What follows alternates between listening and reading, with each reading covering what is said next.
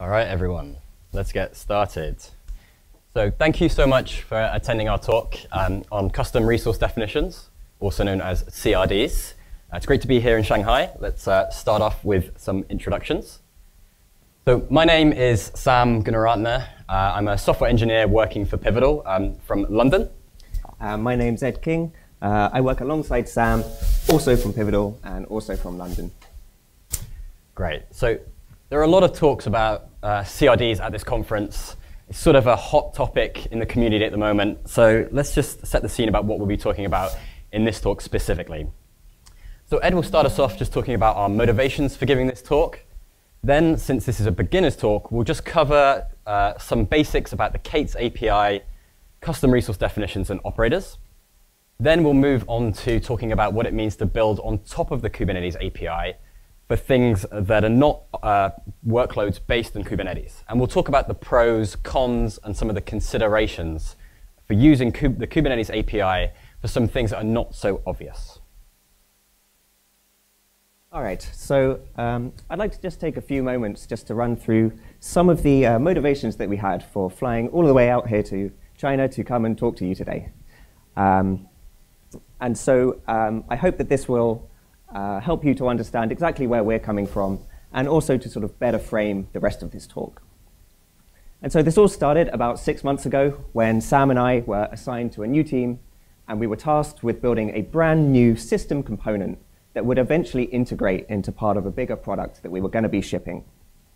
And so we went off, we did some research, we spoke to some users, and we eventually came up with an idea for what we might like to build for our alpha.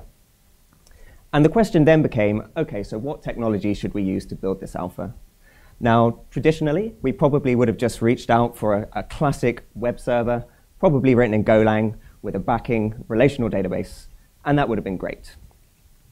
However, at the time, we were very aware of a lot of noise coming out of the Kubernetes community around the Kubernetes API, and specifically with regards to extending the API via use of these things called CRDs. And so our little ears pricked up, and we thought, OK, what might it look like for us to build this system component on top of the Kubernetes API as opposed to a more traditional web server with a backing relational database. And so we went off again. We did a lot of research. We spoke to some of our colleagues. We took a look at what was going on in the community. And we learned quite a lot of stuff. And so really, the idea for this talk is we just would like to go through some of our learnings and perhaps some of the pros, cons, and considerations for what it might look like to build something on top of the Kubernetes API. So that if you are yourselves asking the same question, like, should I be doing this? Hopefully, by the end of this talk, you will have a better idea as to whether or not that's something that you might to look at further. OK, so let's take a quick step back and talk about the Kubernetes API from a high level. So the Kubernetes API is an API-centric. So what do I really mean by this? So when I first came to Kubernetes, I came from thinking about wanting to deploy workloads, wanting to use Kubernetes as an orchestrator and a scheduler for my containers. But the more I came to understand about Kubernetes, the more I realized that one of the reasons that it is such a good scheduler is because it has this API with a set of rich features that allows for the Kubernetes ecosystem to evolve and for features and APIs to be added at an extreme rate from companies all across the world. And it's really the Kubernetes API that facilitates this. So let's have a little look at some of these high-level properties now. The first is that the Kubernetes API is declarative. So this is the what versus how approach. So in an imperative procedural way, you might say, I would like to go to node A and start one pod. And then I'd like to go to node B and start another pod. You're telling the system how to achieve something. With a declarative system, you say what you want to happen. So you say, I want 2 pods, and by the way, don't have those pods run on the same node. And there's been an evolution over time of how you treat infrastructure moving from procedural to declarative. So you might have written bash scripts 10 years ago to manage your infrastructure. And then you might have chosen something like Chef or Ansible to manage your infrastructure. And then things like Terraform came along, which is a purely declarative way of defining infrastructure. And Kubernetes takes that to the next level, being declarative, but also, as you'll see, constantly reconciling that state of the world. So next is that the Kubernetes API has this clear separation of states. So there are two pieces of state. One is the desired state that is specified by a user or another system. Then the other is the observed state of the system. So you have this clear separation that's uniform across the Kubernetes API, and that allows for ease of reasoning about the system. Next up is that the Kubernetes API is level-based rather than edge-based. So what do I mean by that? This is a terminology that sort of comes from system programming and electrical engineering, and it's about how you measure the changes on a wire over time. So in an edge-based system, you notice the individual changes, and you keep a track record of those changes. Level-based, however, you just periodically poll and check the value. And so level-based systems are more forgiving for distributed systems. For example, if your component crashes in an edge-based system, when it restores, it has to understand the history of all the changes that have occurred over time. Whereas a level-based system just reads the current value and makes it so. So really, it allows for less error-prone components to be written. And as I said, it's more forgiving. So next up is that the Kubernetes API is transparent by default. So writing resources to the API, you have a single control plane for everything. And permission allowing, all of your components can access all of the other resources from other components.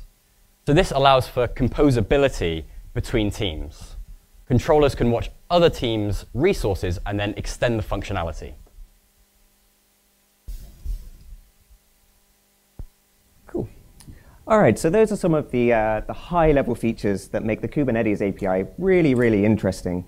What I'd like to do now is just dive down a little deeper and walk through a typical example in order to take a look at some of the core components we're going to need to know about in order to understand the rest of the talk.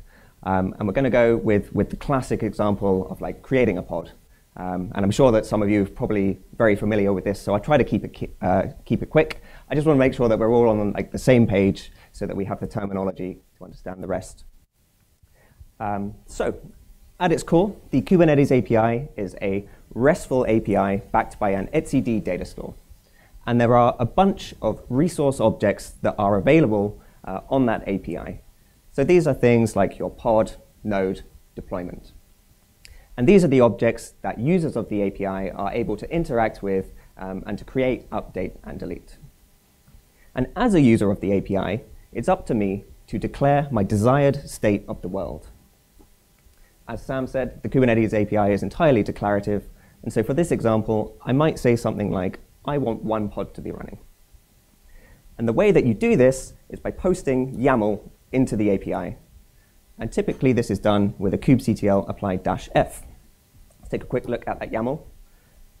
We tried really hard not to get any YAML into this presentation, but that is a really hard thing to do, like when you're talking about the Kubernetes API. So we'll try to keep it brief. The important points to note here are the kind in bold. So here we're specifying the kind of resource object that we're interested in, and then also the spec, where we are declaring our desired configuration for that object. And so we take this YAML and we post it into the API, and it goes and gets stored in the etcd data store. And so at this point, I need to introduce the next really important component in the Kubernetes system, and that is the controllers. So the Kubernetes API is comprised of a number of controllers. And each controller is watching for any changes to certain objects of a certain type. So for example, this controller in the top left may be looking for any changes to any object of type pod. And when it notices a change, in this case, that a new pod has been created, it gets notified about it. And it then goes through a process that's known as reconciliation. So essentially what happens here is the controller will go and look and grab the desired state of the world. So in this case, the new desired state is that we want one pod to be running.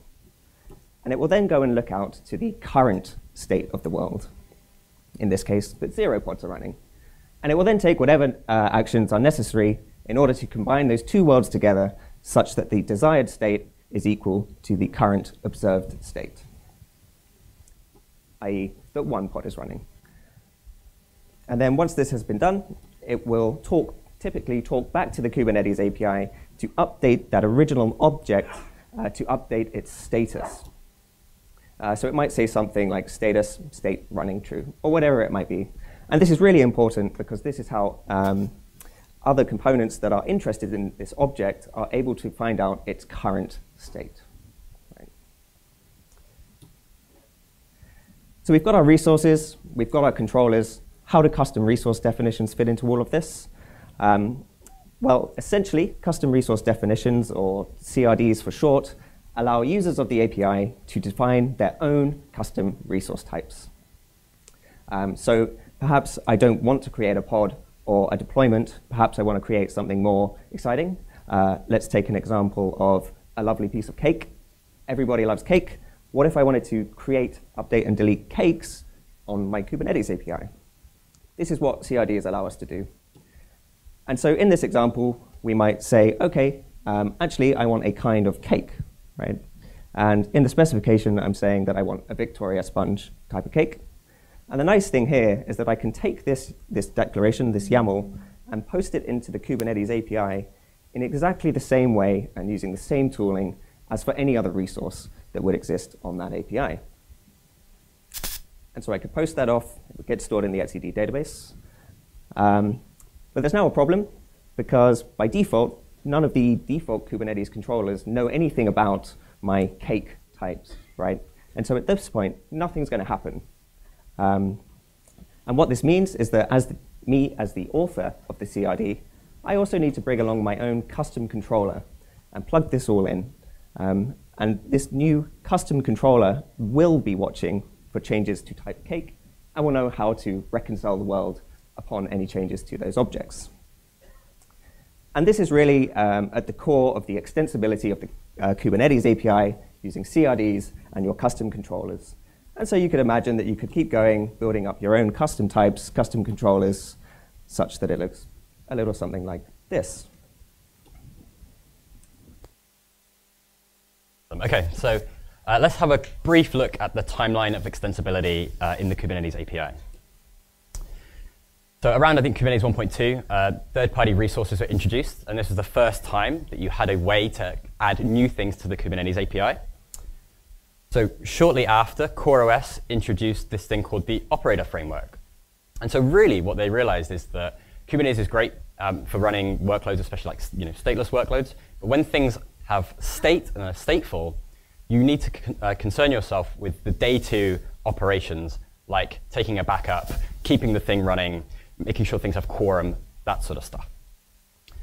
And so CoreOS developed this framework that allowed you to extend the Kubernetes API to run stateful workloads. And a great example is there will be an operator for MySQL. And so that operator, its job is to replace a human operator that might have traditionally looked after that MySQL cluster. This operator will ensure the cluster is alive and healthy and take backups and that sort of stuff. And this has proved an immensely popular pattern in the Kubernetes community. So the operator framework is one framework of actually doing this, but now there are more, such as KubeBuilder. So in 2017, CRDs were introduced as a replacement for third-party resources to have even closer alignment to the Kubernetes native resources and to be more powerful. And then after that, we started to see bigger systems being built on top of CRDs. So a good example of this is Knative, which is an entire new platform and set of abstractions on top of Kubernetes. Another great example is Istio, which allows you to get an entire service mesh on top of Kubernetes. And I think Istio has something around 23 or so custom resource definitions that it's made up of. So next, this is something that was very interesting. It was that AWS released an operator. And this was special because it didn't act on resources within your cluster. Instead, it acted on resources in AWS's public cloud. So as a developer, I created a custom resource asking for infrastructure, and the operator would go to Amazon's public cloud to provision that. And this is an interesting example of the operator pattern being used to not manage workloads in your cluster, but managing something completely different. And so this really got us thinking, like, what is the next step of this transition for CRDs? So just in the near term, CRDs are hoping to go GA in the next couple of releases. There's this movement towards and desire to want to use CRDs to replace some of the native resources in core Kubernetes. So yeah, we wanted to spend the rest of this talk thinking about where this might lead. Cool. So let me paint you a picture. So for the next part of this talk, we're going to be running through an example service and take a look at what it might look like to build something on top of the Kubernetes API. Right? And the example that we're going to go with is that of a home automation service. So we're going to imagine that Sam and I have a hugely successful home automation company, and we've got a really great home automation service that's used and loved by thousands of people all around the world. And before taking a look at what it might look like to build that on top of Kubernetes, let's just imagine what it may look like today, right? And perhaps it looks something like this. Perhaps we've gone with a classic microservices architecture, whereby some user of the system posts some JSON into some front end, some gateway, and the microservices go off and do whatever they need to do. So let's take an example here of perhaps this is what it might look like to switch on some lights in our kitchen. Right? And so we take this JSON, we post it in, and the microservices go off and do their thing. And because we're a hugely successful company, we have hundreds and hundreds of developers co-located all across the globe, right? And so it's quite likely that each service is going to have a corresponding team who are going to be responsible for developing that service. And really, each team, their main focus is that they want to be delivering the absolute highest quality, best lighting service that they possibly can, right? And so let's draw some team boundaries around each of these so that it looks a little bit like this. And then we can also imagine that each service is going to need some data, and so each service is probably going to need a backing database, right? And so it's going to look something like this. And then we're going to imagine that we really care about high availability, and the reliability of our service is really, really important. If this goes down, users are going to be locked out of their home, and it's going to be a disaster. So let's add in a whole bunch of high availability to each of these services. But we know that nothing is ever perfect, and things do go wrong. And so when things do go wrong, we're going to need to make sure that each of the services has a whole bunch of like retry logic baked in. And then finally, we're probably also going to need some sort of like service discovery mechanism so that each of these services can find each other in order to do the job. And so actually, like, I look at that, and I think that there's a lot going on there, right? And importantly, there's a lot of stuff going on that actually is distracting each of the teams away from delivering the features on each of the services. And that's really the thing that they want to be doing, right? So there's a lot of distractions. Each team has to think about their storage, the backing databases, and all of the operational overheads that come with that, the high availability, the reliability, the API contracts between all of the services. All of this is just taking time and effort away from the main focus of each team, which is developing the best service that they possibly can. And so maybe there's a better way. OK. So we very well could have written this service with these microservices, and then Kubernetes would have been a great tool to deploy these services into. We could have created deployments and pods and ran this service in Kubernetes. However, given that we now know that the Kubernetes API has all these great features, could we actually build our service on top of the Kubernetes API? So not using Kubernetes as a container scheduler, but just using its API to achieve this sort of business problem that we have here. So let's go through that example now. So first of all, each of the team wouldn't be responsible for creating a microservice, like a RESTful microservice. They'd be responsible for creating a controller instead. And we wouldn't have a gateway. Instead, we'd have our controllers watching a single Kubernetes API. And so before, our teams had to manage their own database. Now, they can rely on the Kubernetes API to store their data via CRDs. So in this world, the user might express intent to the system, declaratively saying, I want the kitchen lights to be on. And so they could post this into the Kubernetes API, and they might have a resource that represents a room, for example. and I have the specification for what I want the desired state of the room to be in terms of the lights here. So you can see I want 2 lights to be on with different brightnesses. So that could be posted in, and we would have a controller, the team that's responsible for that, watching the API. It would be notified. It would start to reconcile that request. It would look at the system and say, hey, there's no lights on. So what would it do? It would create some light resources. And those light resources would represent the individual actions for each light bulb in our room, wherever it is. So the light resource just has a single spec requesting the brightness. And then this would be picked up by our lights controller. And this is the boundary between our 2 teams in this example. The room team just creates this light resource, and then it's another team's responsibility through its controller to satisfy that request. So the lights controller then would go and look at the actual state of the world, go and talk to the LED bulbs wherever they are, notice that they are not on, turn them on, and then update the status in the Kubernetes API. So you can see here at the bottom, it's set the status to reflect the spec, because it has successfully reconciled the desired state, and now the observed state matches. So then our team's controller would be notified of this change, because it's a parent of these light resources. It created them. It has an interest of what's going on with them. And then it would update the room resource with the status of the lights. And this is important because the user or whatever system component created the room maybe doesn't care so much about the internal resources used to accomplish the request. It cares about this abstraction. And so it can just look at the room resource to see the status of the request.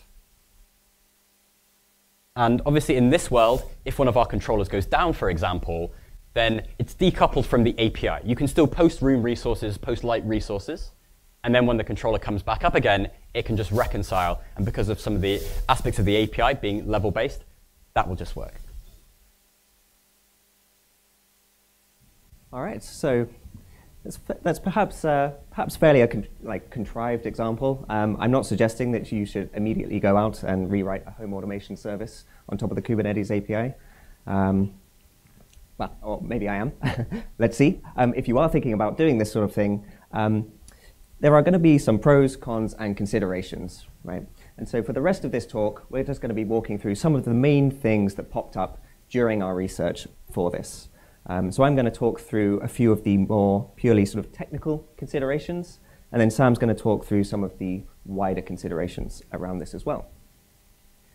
I'm going to kick things off by talking about storage. And really here, I'm referring to this idea that if you are developing on top of the Kubernetes API, you essentially get the backing etcd data store for free, right? It's just there. It's part of that API control plane. And it means that it's probably owned and operated by whoever is responsible for keeping the Kubernetes API up and running. And so as a developer who's developing on top of that API, this is hugely enticing to me because it means that I no longer need to worry about any of the operational overheads that are associated with managing your own database. But of course, there's no such thing as a free lunch, and there are some other considerations around here. It's not quite that simple. One of the main things that popped up while we were sort of looking at this is that etcd is not a relational database, which means that some of the relational features we've come to know and love aren't available. And the example that we tend to give is, what if you needed to do a big join of your data, right? It's just not really possible. And so I guess the key thing to note here is just make sure that your data model is suitable for running in this new model. Loosely related to the storage is this idea of high availability. So when deployed in a multi-master configuration, the K8s API is highly available. And again, that's sort of highly available just for free, right? And this is, again, really, really enticing to me because it means I don't have to worry about the availability of my API. It's just highly available for free. And I then have more time to focus on writing my services and shipping the features that I care about. There is another aspect to this idea of high availability. I think Sam touched on it earlier when we were talking about the high availability of the controllers themselves. And so there's maybe a question of hey, should I be running my controllers highly available? And I guess the thing to note there again is that in this like level-based system, perhaps it's actually okay if your controller goes down for some period of time, because all that's going to happen when it comes back online is it's going to read the desired state of the world, trigger its reconcile function, and away you go. And the last thing I want to talk about is performance. So again, the performance of your API is going to be largely dependent on the underlying etcd data store. And there have been some concerns around the performance of etcd in the past. I guess the key thing here is, or maybe the key worry is that if you've got a particularly noisy service, that then could potentially have a very negative impact on the performance of not only your system, but also like any other system that is also running on that Kubernetes API. And so we've got to be a little bit careful. I guess the general advice is if you're developing something that's going to be slamming the database quite a lot, like maybe like a metrics thing, or if you're doing something like dumping your logs in the database, probably not a good idea. But we do also have this idea that there's a big conversation going on in the community at the moment as to whether or not you should just be running one huge Kubernetes cluster, or if perhaps it's better to run lots of little ones. And if you're of the mind that lots of little ones is the way to go, then perhaps these sorts of considerations are actually not so bad. It's even possible that you may just have a separate dedicated cluster purely for these like extensions. You may not even enable the scheduler on that, for example. And so there's lots of things to think about. The final thing I want to say about performance is the API machinery folks are thinking about scaling targets for CRDs themselves. And there's a survey there if you're interested. Please go fill that out. So if we want to take advantage of all of the benefits of Kubernetes being declarative and eventually consistent for our own needs of our own service, then we need to put in some work to actually achieve that. One of those things that we need to do, is we can't just take our microservice and turn it into a controller very easily. It's a completely different paradigm of writing software. Your service is probably like a RESTful service, and it's request and response, talking to a database, maybe talking out to some other services through RPC or more REST calls. However, writing a controller is writing a reconcile function that is watching an API and converging state. It's a very different way of thinking and writing software. And as Ed was saying, not everything fits. Like the Kubernetes API is opinionated, and for good reasons.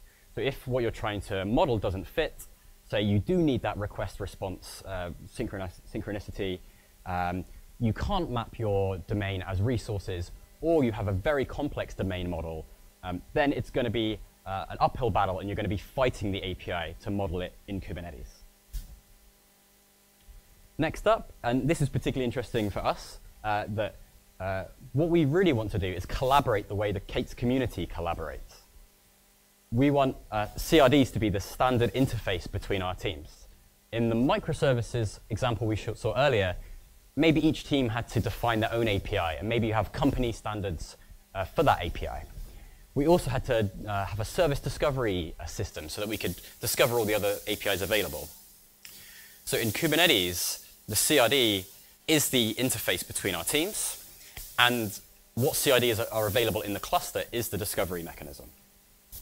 And so this leads to interesting collaboration patterns, where we can have different teams responsible for different CRDs, and maybe independently, another team can monitor the status of one team and extend the functionality through this mechanism.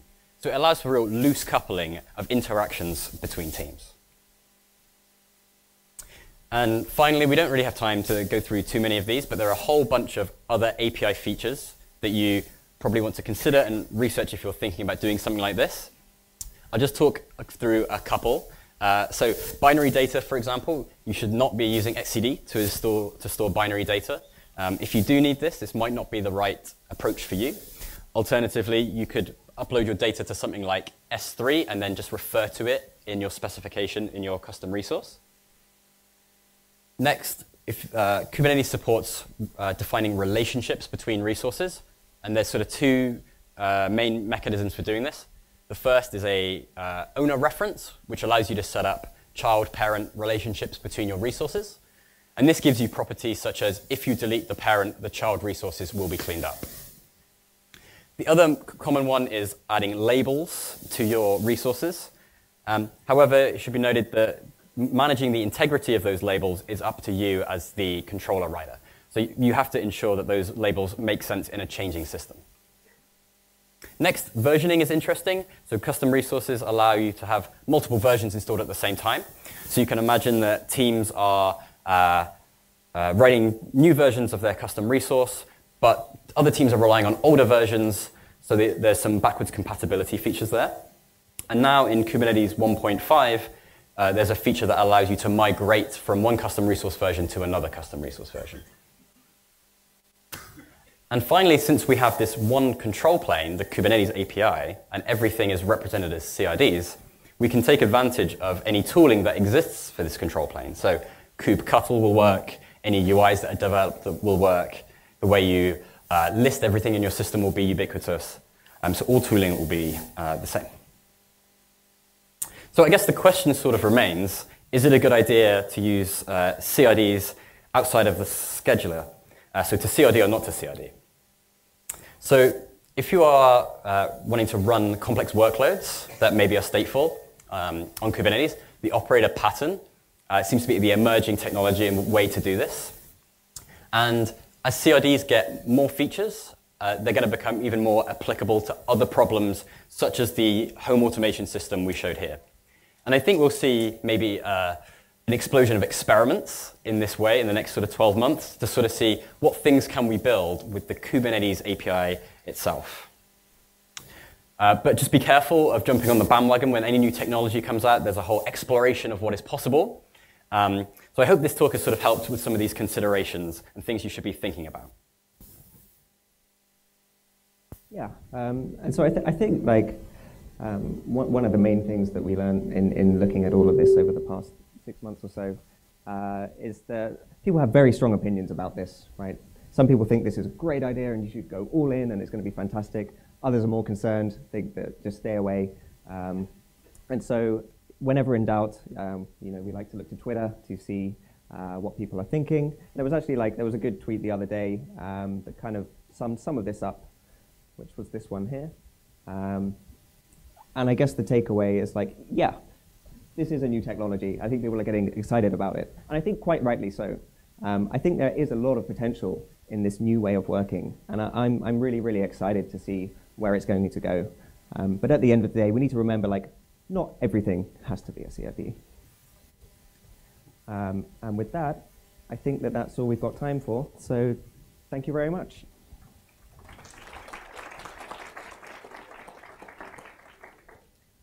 I don't know if there's time for questions. Perhaps if anyone has any, or perhaps just come speak to us afterwards. Oh, yes. Is there? Thank you.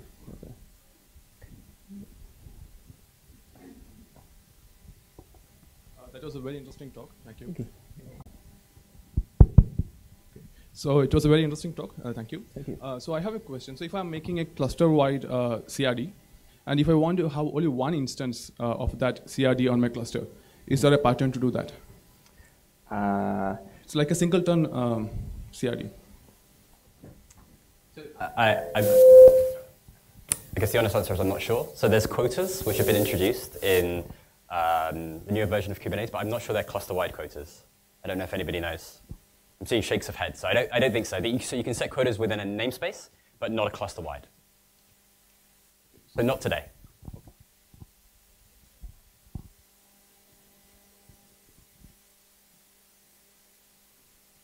Oh, sorry. Any other questions? Is those CRD controller only works deploy on the master node? Or my question is how those controllers scale? Yeah. Yeah, so actually your controllers don't even need to be running in Kubernetes.